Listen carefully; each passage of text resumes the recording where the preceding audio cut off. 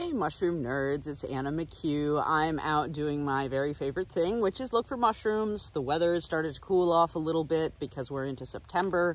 So it's just been a lovely morning and I've been able to pick up a whole lot of species that I want to share with you. So I'm going to start with the edibles. I'm going to move on to some toxic species and then just some things that are pretty interesting and in my estimation are worth getting to know. But before I get started, I want to do a little vision test because as we transition from summer into fall, we start to see black trumpet mushrooms, Craterellus fallax, which is a delightful and delicious mushroom, but it is a little bit on the challenging side to spot and locate. So I want to see if you're able to see in this field of vision a single black trumpet mushroom that is popping up. So I'm going to give you 2 seconds. It is right there. So you can see, I can barely touch him right here. So he's a little, you know, maybe about 1.5 to 2 inches tall. So Craterellus fallax is a fairly common mushroom, but as you can see, they're really challenging to spot. So you have this, you know, mushroom that's sort of a dark brownish black or really dark, you know, color in the center. It is sort of tubular shaped. So the name Craterellus, you oftentimes have mushrooms that are quite cratered in the middle. If you open it up, you'll also see that it is, you know, really completely hollow inside. The top is a little bit rough, slightly like furry. And then underneath you have a smooth surface that is sort of a, you know, gray-black color. And the spore color of this mushroom is sort of a pinkish tan. And so as you can see, you know, it's especially in this section, you can see a little bit of this sort of almost pinky tan sort of appearance showing up. But in general, you know, you have a mushroom that looks a little bit like a hole or a wrinkled up leaf on top. And then underneath, nice and, you know, reasonably smooth. It's a little bit on the wrinkly side, but it doesn't have gills. It doesn't have pores. It is just a smooth, you know, flat surface. Black trumpet mushrooms are delicious. They have a really nice fruity, sort of earthy flavor and aroma. They also don't lose a lot of mass when you cook them. So a lot of mushrooms lose a ton of mass because they're mostly water when you cook them up. But black trumpets really are just sort of a little, you know, stringy, almost rubbery, but like pleasantly rubbery, you know, treat. You have to collect a lot of them, of course, to, you know, have a lot to eat, but they have so much flavor. They can impart a lot of their essence to all kinds of dishes. I do really enjoy dehydrating these mushrooms and then rehydrating them and then using that rehydrating water in cooking because it takes up a lot of that, you know, pungent, sort of earthy flavor and aroma. So Craterellus fallax, that is the species name for the black trumpets that are on the eastern, you know, the east coast of the United States. You have Craterellus cornucopoides out west, but, you know, similar in many respects. But Craterellus fallax, very difficult to find. But once you do find them, actually, this is kind of an exception rather than the rule. You'll oftentimes see, you know, clusters and colonies of them, enough at least to collect a handful. And really, when it comes to how flavorful they are, sometimes a handful is more than adequate to bring black trumpetiness to whatever it is that you're cooking. I'm going to stop shaking this around so I don't destroy it. I'm going to move on to chanterelle mushrooms. So if you are a seasoned mushroom hunter, this is not going to be news to you, but summertime is chanterelle time in the North Carolina Piedmont, but we do see them into the fall. I think the latest I've ever spotted them was around Halloween. But usually, you know, we start to see them taper off pretty dramatically come September. So these are sort of, you know, the final couple rounds of chanterelle fruitings that I will expect to see this summer. But you have a really beautiful, you know, we have a lot of different species, but many of them are sort of this orangey golden color. And then they have false gills. So those are not real gills. They're more like forked wrinkles that are on the underneath of this cap. And the cap oftentimes sort of lifts up. These false gills run down the stem. Also, if you open the mushroom up, it's got white flesh on the inside that's sort of stringy, like string cheese. The reason I mention that is our lookalikes for this mushroom do not have white flesh on the inside, so that's a really good identification feature. Many of them including the ones I'm finding today, have a nice sort of fruity aroma. So it's a little like apricot-y is how people describe it. I just get sort of generic, almost like juicy fruit gum in some instances. So that's what we have going on here. Chanterelles are, you know, abundant. As you can see, I'm going to go home with a whole bunch of them that I am going to put onto a pizza. And so, you know, they are not only abundant, but they're also mycorrhizal, meaning that they grow in association with a tree or a plant. So they will come back in the same spot year after year. And so once you have a chanterelle patch or two, it's really quite easy to have enough mushrooms to eat so that you can spend your time exploring and identifying mushrooms that you do not know. So at least that is my approach. I hit my chanterelle patches when I want to pick up food. I run through the place pretty fast, and then I'm on my way to find more interesting and diverse spots. All right, so we've talked about our chanterelles, we've talked about our black trumpets. I also want to introduce you to a species of chicken of the woods. So this is Laetiporus cincinnatus, and some people call it the white chicken of the woods. This is a reasonably small specimen of this mushroom. So you can get, you know, mushrooms that are like 5 pounds plus. I mean, they can get really, really large, and they have this sort of, you know, overlapping sort of form to them. And Laetiporus cincinnatus typically grows from the ground. It is a decomposer, so it decomposes wood, but it's normally growing on wood that is below the surface. And so normally you will find it, and this is not always the case, but often you will find it growing on the ground, and it is decomposing wood underneath. So what you have is a polypore mushroom. So underneath you don't have gills, you don't have a sponge, you have just basically a porous layer. Let me see actually if I have my hand lens and see if we can get a shot of this. I'm trying to get better at using my hand lens. Here we go.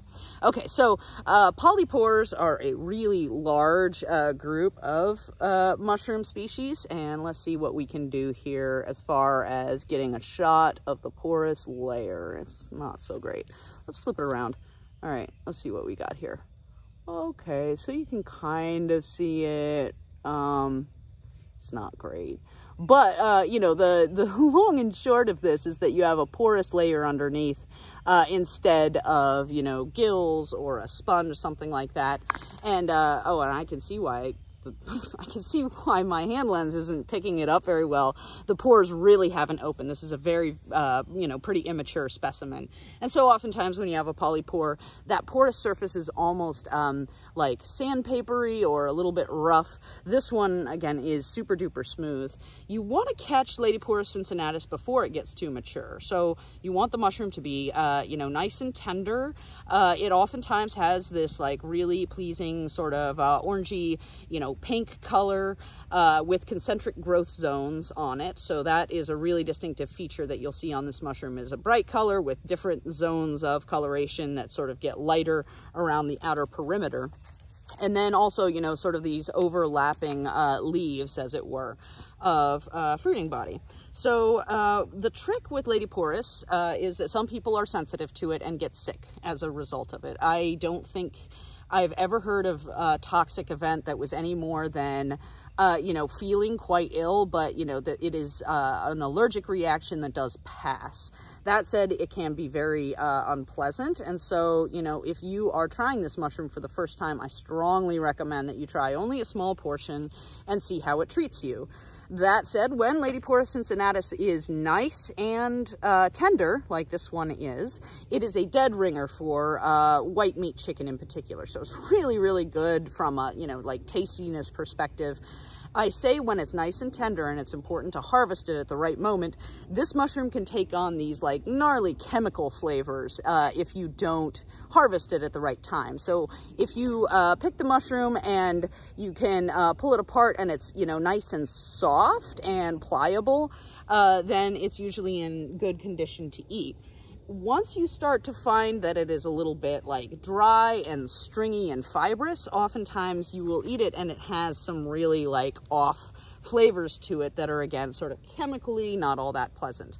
We do have other species of Laetiporus that are in the southeast. So we have Laetiporus sulphureus, which is, you know, instead of being this sort of pinky and white underneath, is bright sort of pumpkiny orange and then yellow underneath. That mushroom also can cause people to, well, I think all of the Laetiporus mushrooms can disagree with certain people.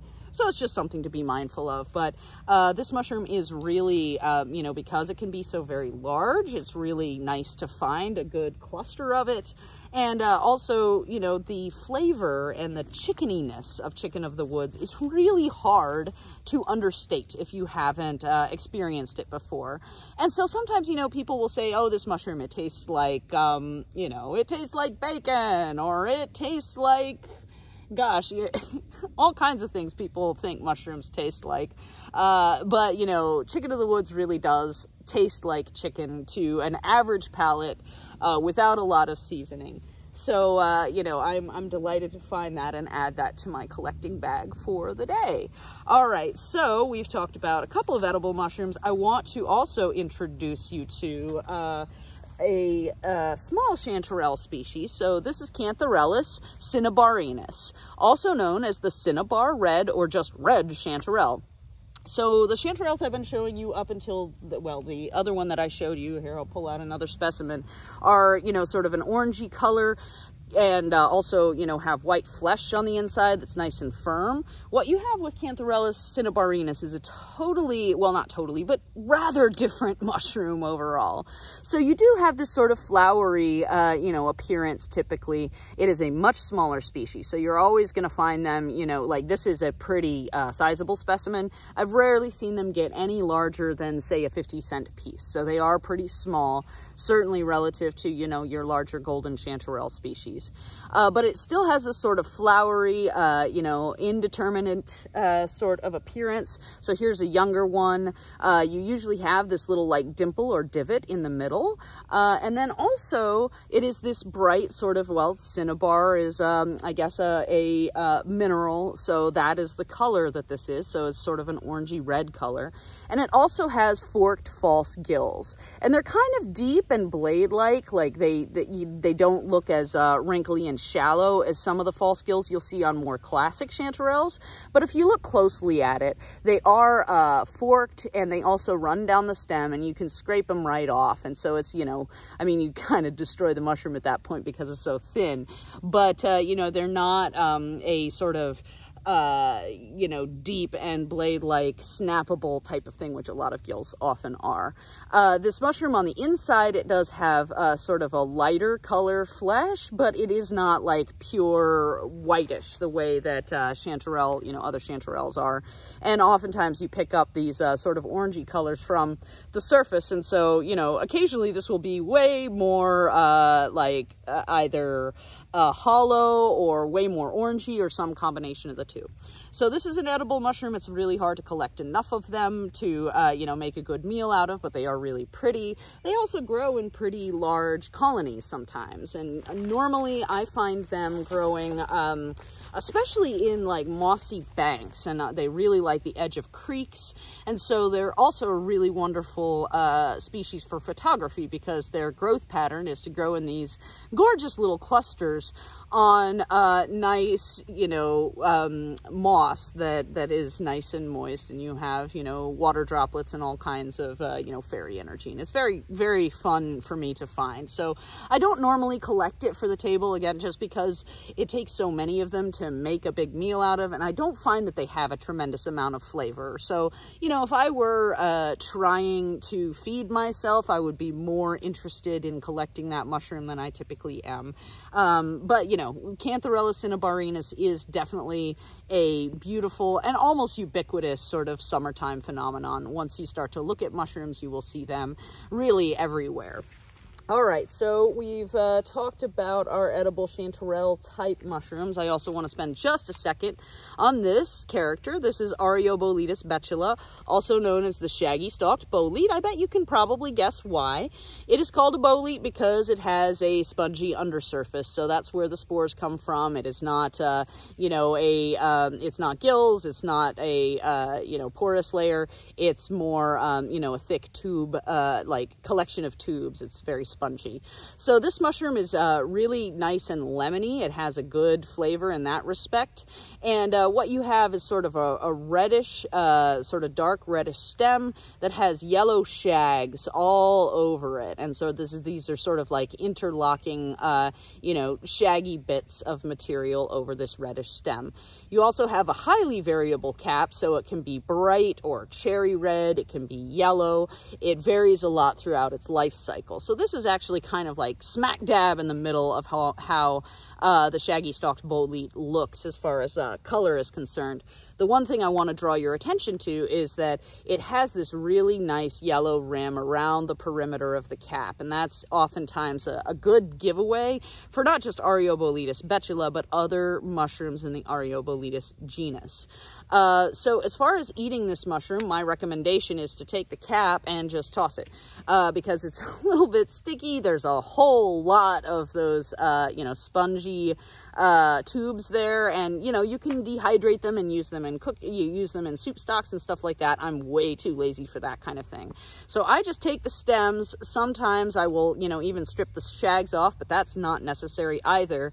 And then you can roast them. I do recommend just making sure they get a lot of direct heat. I've known some people who have, say breaded and cooked them, and they get, they're kind of like fibrous and not all that tasty. So you really want to cook them enough to where that fibrousness starts to diminish. In terms of what you'll see on the inside of this mushroom, it's not all that remarkable. It's kind of reddish, a little bit on the lighter side. And again, it's got a nice lemony sort of flavor to it, and it can be quite tart. So you want to cook it with, things that are agreeable toward that. I recommend sort of hearty green vegetables. So things like asparagus or green beans are particularly good with Aureoboletus betula stems. All right. Another edible mushroom, although not an edible mushroom that I typically enjoy, is the Laetiporus indigo species group. So these mushrooms are super fun to find because, of course, they're like bright blue, and they also bleed blue juice. So the Laetiporus genus is characterized by being cap and stem mushrooms that in one way or another have latex, which is basically a milk or a juice that bleeds from their gills. And so in the case of Laetiporus indigo group, it is a very, very dark indigo blue. It is also pretty abundant. So I'm going to slice this open, and you can see you have a tremendous amount of this dark blue pigmentation. It's starting to get all over my knife too. It always looks like I've, had a bit of a violent encounter with a Smurf once I've been harvesting these. But these mushrooms are a little bit on the brittle side, and I'm not terribly impressed with the flavor. We do have more than one species. I don't know how to distinguish them. As far as the research and definition of those species, that work is incomplete at this time. But the main giveaway is you again have this mushroom that bleeds blue juice, and it also, normally is nice and circular, and it has this big divot in the middle and concentric growth zones that are around the rim of the cap. And so it can be a very attractive mushroom. It also, as with a lot of other Laetiporus mushrooms, as it gets a little bit older, you start to see patterns and developments of splotches of green coloration, and that is not rot. That is just a color, a pigment that emerges as these mushrooms get older.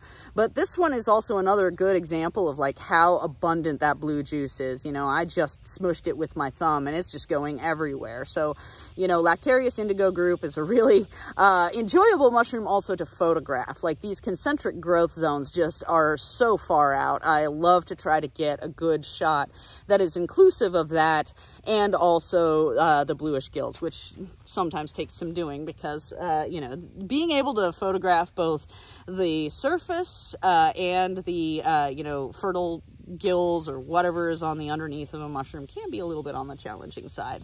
But this species or species group makes it well worth that effort.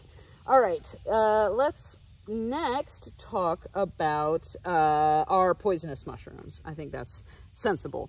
So let's move on to our destroying angel mushrooms. This destroying angel is, we have numerous species on the East Coast, the most common of which is called Amanita bisporigera. This one I actually am inclined or tempted to say is a species called Amanita ellipsosperma. And the reason I'm saying that is the base of the stem is nice and pointy. So we have a couple of these highly toxic destroying angel mushrooms that have a pointy base, and that is a distinctive feature for them. So that you have Amanita magnivolaris and also Amanita ellipsosperma are two of the species that I'm aware of that have this pointy vulva. And to talk about vulvas a little bit, this is probably the best way to go about identifying your Amanita genus, but also specifically your really toxic destroying angels and other, really poisonous Amanita mushrooms. So what you have is basically a cup of protective tissue that, it protects the baby mushroom when it's coming up. So it's a little egg, and then the mushroom emerges and it leaves this cup of tissue at the base. In the case of the destroying angel mushrooms, that cup is, it's called a volvate, a volvate sac, or saccate vulva. Anyway, basically it's sac-like. So sometimes, and actually here's a really good example of an Amanita. This is Amanita rhopalopus that I'll talk to you about in a minute. But, the base of this mushroom, it is an Amanita, and so it does have this, unusual growth pattern. But it is definitely not, this distinct, neat little cup of tissue at the base. So this mushroom is, as I mentioned, can be deadly toxic. The odds that you would die if you ate it and then sought prompt medical treatment are relatively low. But of course, you can have lasting damage, lasting liver damage, lasting kidney damage. So even if one were able to, get treatment and recover, there is a good chance that you'd have long-term, harm from it. So destroying angels in general, cap and stem mushrooms with this saccate vulva at the base. They're white overall, and so, these mushrooms are some of our most sort of, I guess, very, very white all over mushrooms. We have a few, but, nonetheless, oftentimes if you look at a very bright white Amanita, you are looking at a destroying angel of one kind or another. They also have a partial veil. This is basically a little skirt on the stalk that's protecting the baby mushroom's gills, and then that breaks and leaves. It's also, mycologists call this an annulus, but essentially it's just a little, ring on the stem. So as you can see, it is totally, safe to handle deadly poisonous mushrooms. I'm not going to allow it to intermingle with any of the things I want to eat. But nonetheless, it is totally safe and fine to handle, collect, study these, deadly poisonous species. And I find it to be really rewarding to do so. The longer I'm into mushrooms, the more Amanitas are becoming challenging for me to ignore just the amount of research and information that can be available about them. So there's a lot of other mushrooms that are just sort of like, we know there are different species represented here and we're just not sure where to go next, or the time and the resources aren't adequate to get the work done. But we do have a lot of, interesting Amanita research. I have an Amanitas of North America book that I've been getting a huge kick out of this season so far. So thank you, Britt Bunyard and Jay Justice, for authoring that book. You are very much appreciated, at least in this corner of North Carolina.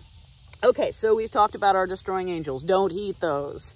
Let's talk about Amanita rhopalopus. This is unfortunately lost the annulus that it had. So this mushroom, when I collected it, had a very fragile but very, very large sort of felty ring on the stem. So these mushrooms are, in a section called Amanita section lepidella. there is sort of emerging work, and my understanding is that a lot of these Amanita section lepidella mushrooms are more properly to be called Amanita section roanokensis. But I haven't really made that switch yet because my understanding is still, you know, nascent is a really, really charitable way of putting it. But, you know, these this section of mushrooms, we have a couple of different species. So the two most common that I find are Amanita rhopalopus and Amanita daucipes. And they are sort of a, you know, like creamy color typically. They oftentimes also have sort of fluffy and easily detached warts or almost sort of powderiness on the cap. They have nice deep gills that are oftentimes this sort of, you know, again, creamy color.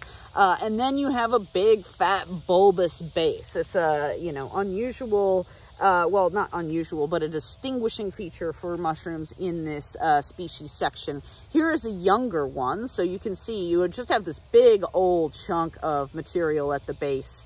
And oftentimes, you know, when it's coming up, you'll see these little recurved sort of rolls of tissue. And also when the mushrooms are small, they oftentimes look a bit like a chess piece. And you can see this cuff of tissue right here, which when it breaks will actually become that ring I was talking about, that annulus that is very, very fragile. Amanita rhopalopus, besides all of its like visual signatures that you can get to, you know, it's Amanita section lepidella / roanokensis, is the smell.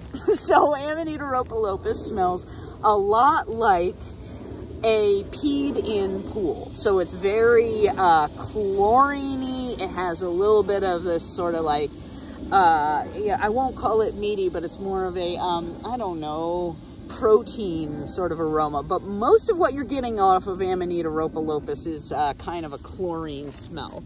And so that's oftentimes how I kind of narrow it down, you know, to what it is. You can certainly learn a whole lot more about this entire section of mushrooms and distinguishing between them on amanitaceae.org and other Amanita resources on the internet. But, you know, for my purposes, I'm like, if it smells a lot like chlorine and it has those other features, I'm going in the direction of Amanita rhopalopus.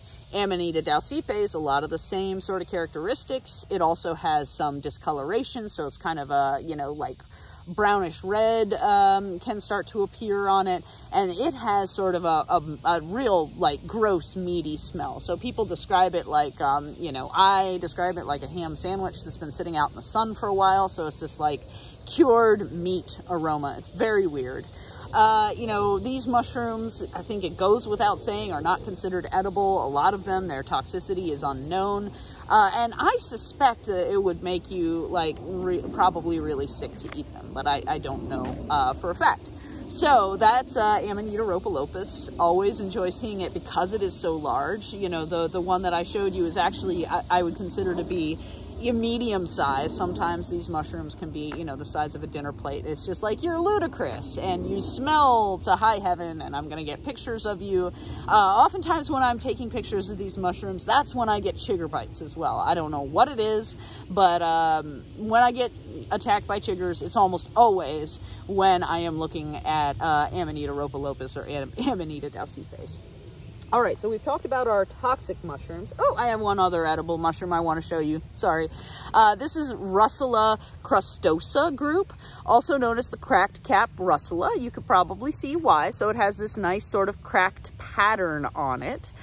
You usually see sort of a green, gray to pink colored mushroom and variations of that coloration in between.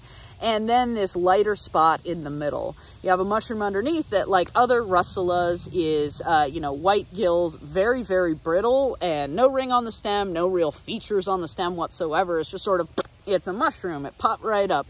And so, you know, in identifying Russula mushrooms, one thing that you can do is snap them open, and they basically snap open really easily. They're very brittle, like a piece of chalk.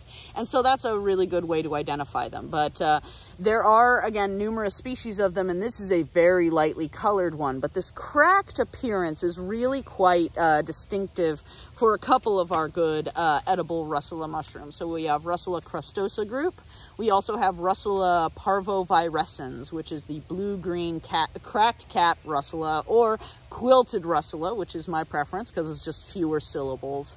And that one is a really beautiful blue-green color. So if you find one that's sort of like kind of off green, but more gray and maybe a little bit of pink, you're looking at Russula crustosa group. But again, that cracked cap appearance with a brittle mushroom is oftentimes that. So let's see.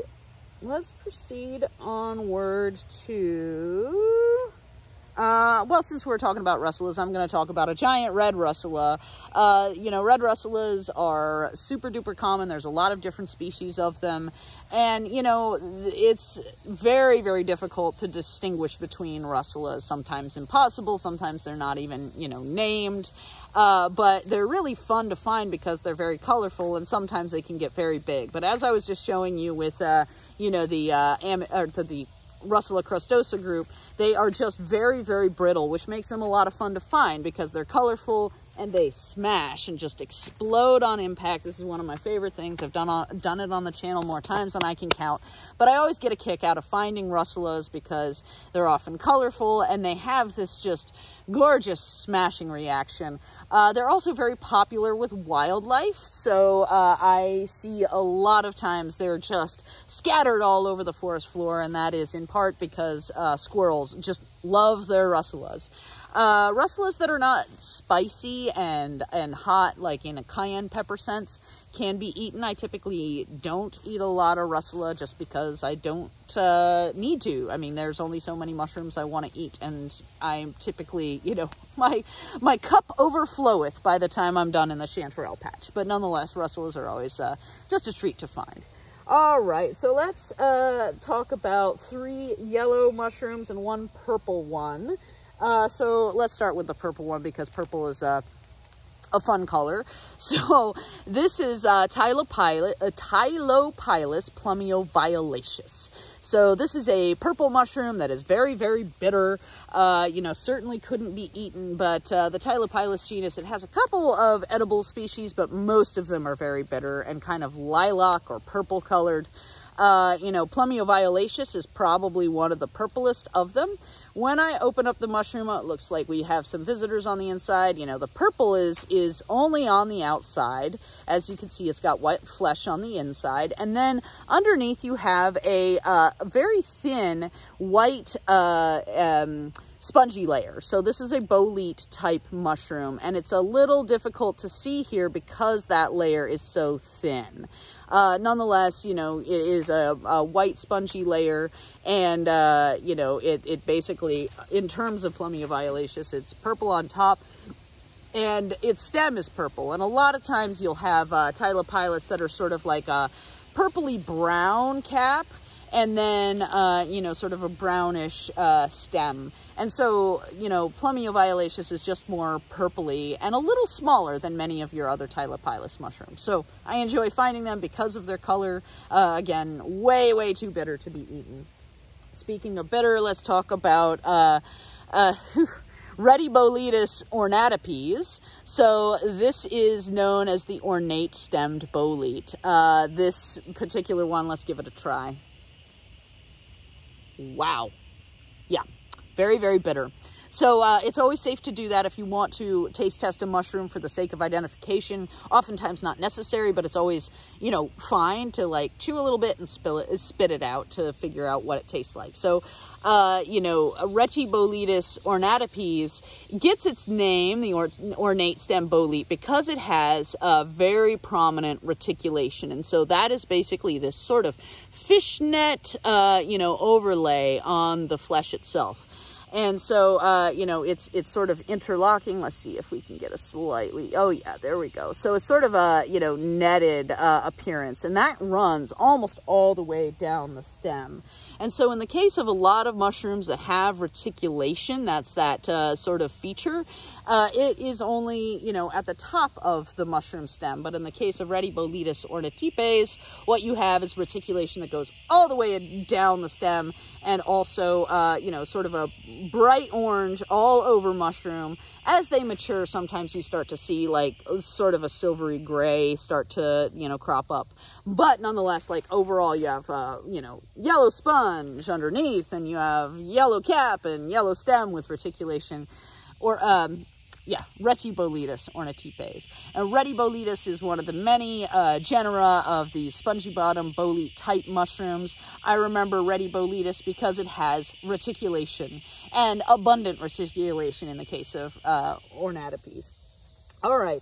I am also going to tell you about Russula flavida. So this is a brightly colored Russula mushroom that can really mess you up in a chanterelle patch, because from the top it has a nice chanterelle appearance to it. But when you flip it over, what you have is a Russula mushroom. So it's a brittle mushroom with white gills, and then it has this really nice yellow stem. So a lot of your Russula mushrooms have, you know, they're brightly colored, but they have a white stem. And so this yellow stem of Russula flavida is reasonably distinctive. So, you know, again, it's very, very brittle and crumbly, but, you know, that bright orangey yellow and then more of a yellowy stem is distinctive for Russula flavida. And the flav, the F-L-A-V, that's usually in reference to yellow. That's what it means. And so, you know, you have Russula flavida, you have Amanita flavoconia, which is yellow patches. You have, gosh, I think there's Cantharellus flavolateritis. I'm mispronouncing it, but anyway, it's a yellowy, smooth chanterelle. So that word root appears so frequently in mushroom names. It's a really helpful one to know. Actually, really, any sort of, you know, Latin or Greek root for a color or foot, or, you know, the foot, I say because a lot of mushrooms that have like, you know, a particular sort of feature at their base, you'll have tipes as the, you know, that's foot, I think. Anyway, see, now I'm really screwing up. But long and short, you have Russula flavida is one of the, you know, really pretty mushrooms that uses that color word root. But again, you know, things that are related to body parts and things that are related to color are oftentimes helpful. So head and foot, and then all the colors of the rainbow, that gives you a good foundation of some of the words you want to learn. All right, I'm going to finish off by talking very briefly about some Romaria mushrooms. So these are a couple of different species of coral mushrooms. Whoop. And there are a lot of different types of them, and they're very difficult to identify to species. And I usually am just like, meh, it's a Romaria, and I'm happy enough with that. They're a fleshy mushroom that grows on the ground. Some of them are edible. I don't eat them, but that's, again, a laziness thing, not an aversion thing. I guess some of them can be laxative and cause you to get the poops. And so that has also deterred me to one degree or another. But that is one of those things that, like, I've never talked to anyone who's actually had that experience. It's documented in the books, but I don't know how widespread or common that effect is. But anyway, you know, you have mushrooms that grow on the ground that look very much like they belong on the ocean floor. So they have these, you know, nice little coral-type branches coming up from a nice stumpy, fleshy stem. You have some other genera that look a lot like coral as well. So you have Artemisias. You also have Clavaria and Clavulina. Those mushrooms can look very coral-like, but they tend to be a lot more sort of like woody or brittle or stringy, whereas Romaria tends to be larger in general, certainly fleshy, and oftentimes more brightly colored, because Clavulina is oftentimes sort of like dingy white colors or gray colors, things like that. Again, that is not a hard and fast rule. Those are just things to be aware of if you're interested in, you know, getting into identifying mushrooms that look something like sea life. And so I think that's all I've got to share. That's actually a whole lot of talking. I've gone on for quite some while. I hope you're having a great mushroom season. I'm really delighted and relieved we've had a little bit of cooler weather, because that gives me more tolerance to be out in the woods for longer periods of time to collect a greater number of specimens that give me so very much joy. Take the best of care. Talk to you soon.